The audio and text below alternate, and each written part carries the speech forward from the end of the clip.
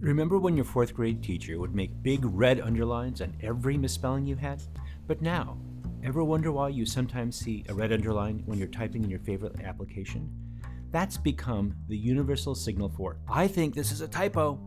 You'll see it when you're entering an odd word into Google or when using many other apps such as Microsoft Word, Google Docs, or almost any web application. When the red underline appears, you can almost always control-click on that underlined word to see a set of replacements. Here, I'm doing it in Microsoft Word, I can do it in Docs. Control-click brings up that menu with the best guess as to what you really meant. This is true almost everywhere. Even when you're filling out a form in Wikipedia, you'll see that red underline again, and a set of options when you control-click on the underlined word. Now, there's really no reason for you to send off that document with broken spelling. Now, you're spelling enabled. Your fourth grade teacher would be proud. Search on.